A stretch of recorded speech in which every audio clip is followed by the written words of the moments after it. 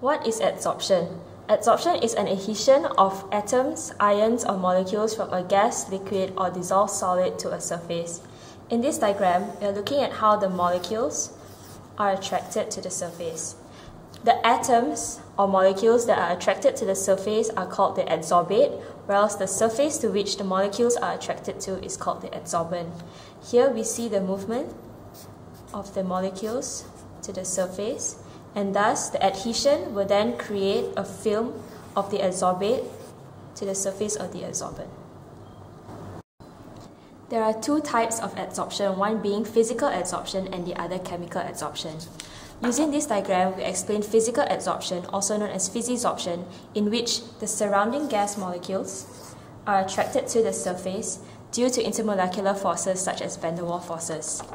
Now, we look at chemical adsorption, known as chemisorption, by which the gas molecules are attracted to the surface. They come into contact with the surface and are delocalized at particular sites on the solid surface, and only one layer of adsorbate may be chemisorbed. After the boring explanation on the theory, we now move to the most exciting part, which is the experiment. First, we light up the cigarette, which you can get it easily on the market.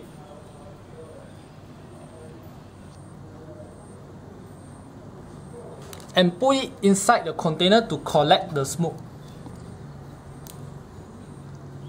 Then we leave it there for 10 minutes. After that, we move the container which contains smoke to the activated charcoal. Then we leave it there for a few hours for the adsorption to occur. After a few hours, the smoke disappears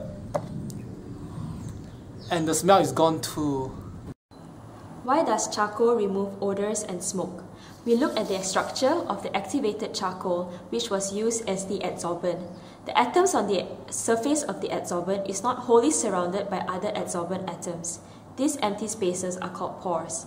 The larger size pores are known as macropores, and the smallest one are called micropores. These pores provide superb conditions for adsorption to occur, since the activated charcoals can interact with many smoke particles. The smoke particles can either accumulate near the surface or conversely move into the charcoal. So this is how the activated charcoal removes the odour and smoke particles from the surrounding. The phenomenon of adsorption finds a number of applications, such as groundwater purification, clarification of sugar, separation of inert gases, and heterogeneous catalysis.